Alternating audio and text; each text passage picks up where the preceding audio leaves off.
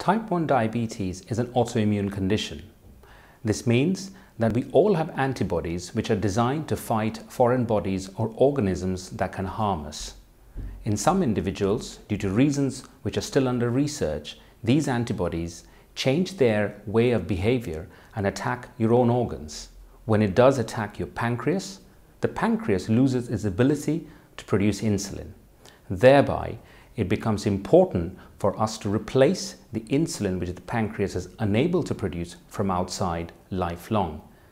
The diabetes that one develops as a consequence of this is called type 1 diabetes.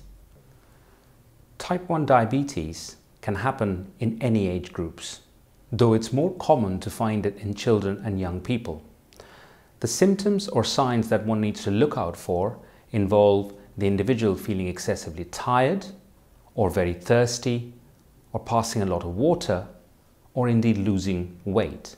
When these symptoms are together, I think it is important to ensure that the individual does see a healthcare professional to have themselves checked out for type 1 diabetes.